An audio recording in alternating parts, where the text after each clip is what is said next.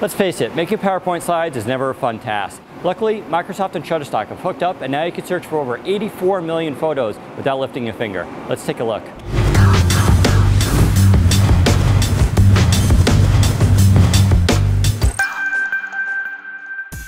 In order to use the Shutterstock plugin, you simply go to the store found under Insert in the PowerPoint application. Launching the store is going to give you your current list of add-ins as well as the main store. You can then search for Shutterstock and find what you're looking for. Clicking it will allow you to install it, and you just hit Trust, and now it installs into the application. Once launched, you can sign into Shutterstock, or you can just browse around. Once you do so, you can find images you want and hit Try Image and insert it right into your PowerPoint deck. So this is the beauty of the Shutterstock plugin. It basically allows you to use Office very seamlessly. You can be working on a project, find the image you're looking for, insert it right in there. It's a really small but easy thing that they have done, and it works very well.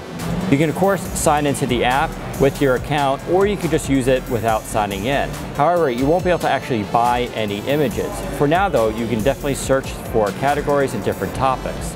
For instance, here we're just looking at backgrounds.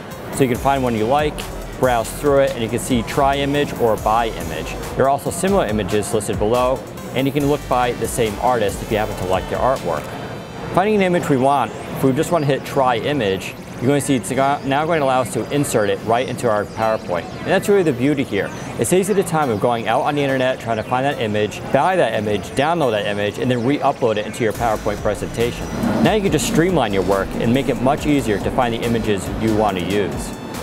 Once you're loaded in the Shutterstock window, you can basically browse around by different categories. For instance, we have black and white here, education, people, places. Of course, if you're looking for something very specific, you can actually just type in what you're looking for. I want to look for a hamburger, so I type that in, and now it's going to bring down all the photos in Shutterstock of a hamburger. Find the one I want, click it, and now you can see I can have a try image or use the image. I just want to try it out. It's going to allow me to insert it into my PowerPoint. Of course, it's going to have the Shutterstock logo on top there, but I do get the idea of how it'll look and whether or not I want to use it. Overall, it's very easy to use and simple. So there's a quick look at the new Shutterstock plugin for Office 365. For more information, just head to Windows Central. Thanks for watching. Take care.